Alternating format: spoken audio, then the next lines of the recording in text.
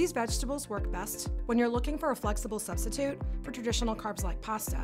They really hold well to stewing, sautéing, stir fry, or roasting. They're also high in fiber, lowest in fructose, so they do best for appetite control. But what really makes these important is their high anthocyanin and antioxidant level. The anthocyanins are what pack the flavor punch, and the antioxidants are what feed your good gut bacteria. So these really should be a staple part of your diet.